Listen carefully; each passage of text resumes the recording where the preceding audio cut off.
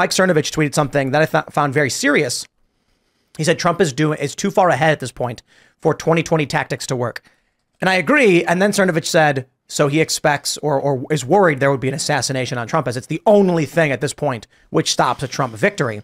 And a Trump victory is probably going to be really, really bad for Democrats. Because look, Trump talked about locking her up and draining the swamp, but that was all pillow talk.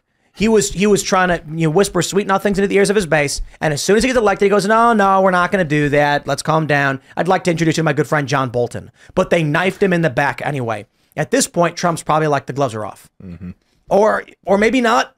Maybe it's one big game, but I don't know.